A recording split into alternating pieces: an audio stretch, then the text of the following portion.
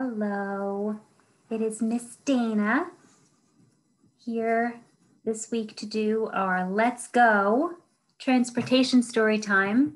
I am coming to you from my house, so I apologize if the lighting isn't really that great. I think I have a glare behind me, but we'll do the best that we can. It's just an icy day, and the library isn't open yet on my day that I'm recording. So I just wanted to be sure that everything was working out okay. Looks like it is. Oops. Hopefully you didn't lose me. There we go. Sorry. Everything is different technology-wise when you're coming in from another place. So I just want to make sure everything is all set and then you can hear me okay. But again, we're doing a transportation story time today, and we're going to read a book about trucks. And we're going to do a craft to make a train. And then we're also going to talk about cars too later on with another activity that I found for you to do along the lines of transportation. It's funny how many forms of transportation there are. Even on your bags that we decorated, there was a truck on one of them and a taxi on another one. You see taxis mostly in the city. There are some that are in Southold, but you don't see them too often. And then a bus, because you need to get to school, and another type of vehicle. A school bus is fun. There's so many different kinds. We didn't even talk about how we were traveling on land with all of those things that I was talking about, but what about on water? You can travel by boat or ferry. A sailboat is a fun thing to go on when you're on the water, type of vehicle. And what about when you're traveling by air? An airplane, you can go in a helicopter or like a really cool fast jet. There's so many ways to travel. There's so many places that we can go that require all different kinds of transportation. But I'm reading a book today called Trodo and the Trucks by Uri Shulevitz. And I really like this one because all of those trucks are so big, and poor Trodo is so small. But even if you're small, you can do quite a bit when you're small. And you'll find out in this story what I'm talking about, what Trodo can do that the other trucks cannot do, even though they're so big. There's Trodo. Trodo was a happy little car. Smiling so big.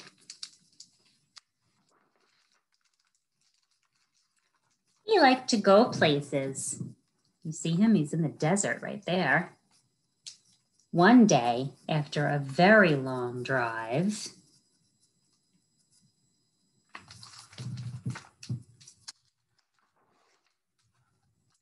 he came to a town called Cactusville. Look at that. They all kind of even look like cowboy hats are on there in the middle of the mountains. Very dry desert. That's where cactus grow. When the trucks saw Trodo, they burst out laughing. Ha, ha, ha. Hey guys, what's that little thing? Asked Big Red. It's a bug on wheels, said Big Blue. Careful, don't step on it, said Big Yellow. They couldn't stop laughing. Was that nice? Not really. They don't even know Trodo, and they're making fun of how small he is. Trodo now didn't feel too happy anymore. He didn't like being laughed at. I'll show them what a little one can do, he thought.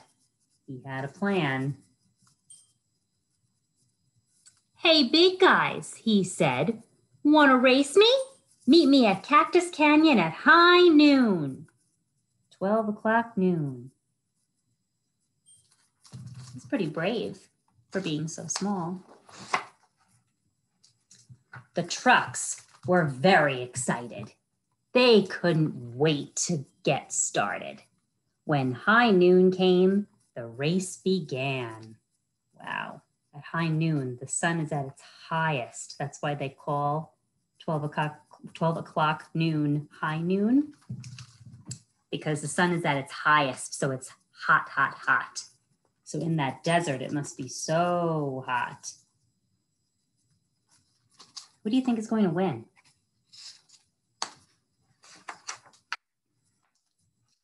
The trucks took off. Oh boy, who's last? Can you see? They left Trodo in the dust. They are pretty fast because they are big. Let's see what happens. Here they go. They keep on going. Who's the one in the front? Looks like it's yellow. Then blue, then red. Oh, then there's Trodo. There's lots of hills, right? Lots of hills and bumps. There they go. They're still racing. Looks like yellow is still doing a really good job. And there's Trodo, still last. He's not giving up. Oh, then Big Red got a flat tire. Look at all that. He ran over the cactus. The cactus are prickly. I can jump over those cactus because I'm little, thought Trodo. There you go. Oh boy, look at all those rocks. Big Blue almost flipped. Look at poor Big Blue's face. Wow, I can scoot around those rocks, thought Trodo, because he's so small.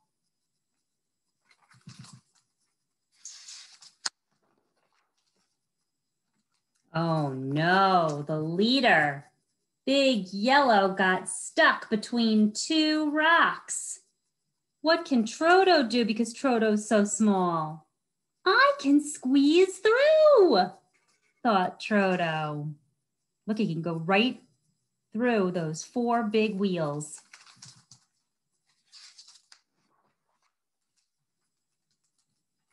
Hey, I might win this race. And he did. Good, smart Trodo. He's so brave, and even though he's small, it worked in his favor, right? Oh boy, look at the truck's faces now.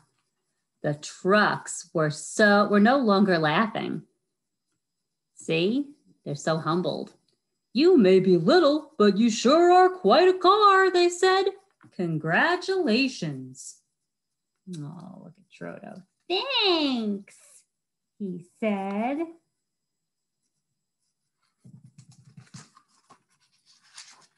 Now they have respect for him. So he had a nice visit in Cactusville, but now he drove off into the sunset, casting a big shadow. His shadow is so big because he feels so big and proud of himself. That's great. The end. So even though you might feel like you're too little to do things sometimes, you should never give up. You should always try.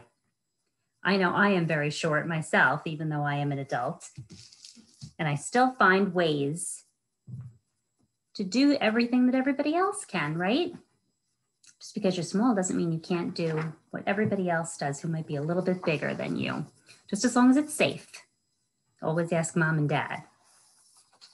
But now we're going to make our train craft. Hopefully you all had a chance to get your bag. I have directions in there and then a picture of what it will look like.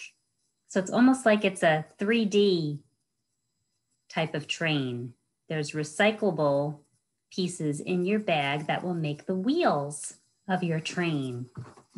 So I gave you all a train to color. I'm getting mine ready right now. And I cut it out. After I colored it, I colored my train in blue. There's lots of different colors on there. The windows I made yellow. There's even like an orange light. I don't know if you can see it, but I colored the light in orange. Used lots of nice colors with my crayons. I had them out. Yeah, so you could use whatever you want. You could use markers, you could use crayons. I used the color sticks because I really like working with them. It turns out really nice. And then it was on a full sheet of paper, your train. So after you color it in, then you can cut it out. So it has the shape of the train. And then I also gave you toilet paper rolls.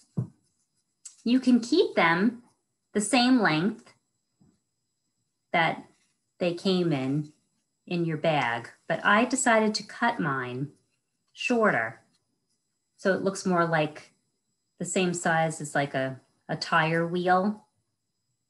So you can cut them and then have mom and dad help you with this because it could be a little challenging, but there's a little slit that I also cut in there to slide your train through. I don't know whether you can really see, but there's a hole, a long, fancy word for it, to cut a hole in it like that, long ways is a slit. That one you can see a little bit better. So if you make a slit right in like the center over there, let's see if I can do it on this one too. So see, it's like a kind of a long cut in the middle. I could slide my finger through. And then you can slide the train into those slits so it will stand up and look like it has, these are the wheels. So it's a little tricky because you have to kind of work it. And I know the cardstock isn't that thick, but mom and dad can help you with this too. So as long as you get those slits cut in the toilet paper roll, then it becomes the wheels on the train. And maybe one should be up a little further, so then it can sit on your hand and it looks like the wheels of the train. Pretty cool, right? I like it that it can stand up and you can play with it. And you can sing. I even wrote that down too, because I love the song, I've Been Working on the Railroad. I've been working on the railroad all the livelong day. Do you know that one? It's a good one. I've been working on the railroad just to pass the time away. I won't sing the whole song, but it's really fun. Good, so you can make that stand up on the table next to you while we talk about the other things that I put in your bag. Oh, you see my cat behind me? That's little Max. Max likes to make muffins on the back of the couch cushion and take a little nap in the sun in my sunny window. But this is the other two activities that I have inside your bag. One is a memory game. I'm sure you've played memory before. You have to try to find the matches. So I laminated the sheets for you. Hi, Max. He's purring. He's very happy right now. But these will turn into cards after you cut them all out. And then they have a nice grid pattern on the back. I can't remember, the sun is making you see right through it, but when you turn them over, you'll just see a blue grid pattern. Maybe that will make it better, a little bit. Try to put paper behind it. But then you have to try to find the match. And there's so many different vehicles that are here too that we didn't even mention. A blimp. So you have to find the matching, because there's two blimps. There are two red trucks, two tractor trailer trucks with red backs. And there's even tractors. Oh, but look on the bottom, a submarine. That's a cool water way to travel too. There's lots of different forms of transportation. I love this one too. Cement truck, dump truck, fire truck. There's the helicopter and the planes and even rockets. You can travel into space. I forgot to talk about that form of vehicle too. There's so many places that we can visit by different vehicles. So many places to go. And then this one has, I love the bicycle too. We all drive that, right? And there's a crane and a boat and a double-decker bus and a school bus and a car.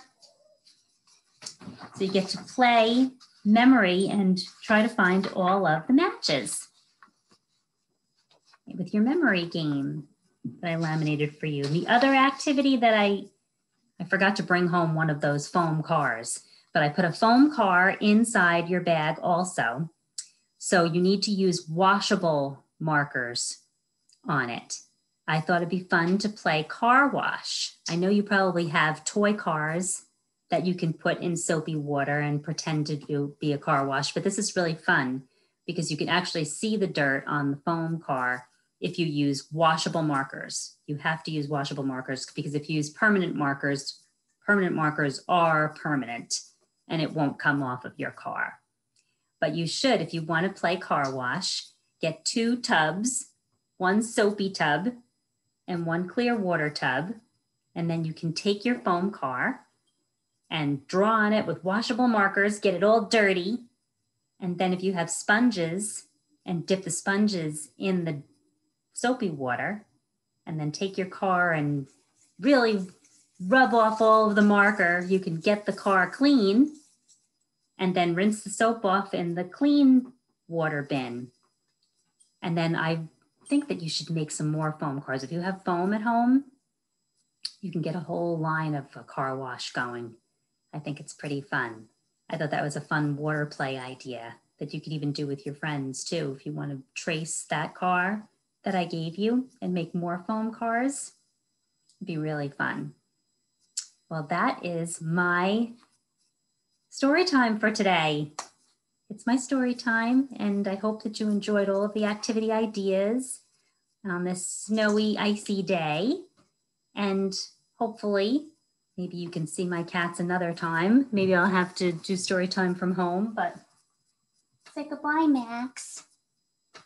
Say bye. Take a nap in the window. So we'll see you again next week. I'm trying to remember what the theme is for next week, but that's okay. I will be contacting all of you about it, and then we'll have more fun. Lots of different ideas. Have a great week, everybody, and we'll see you next time. Bye.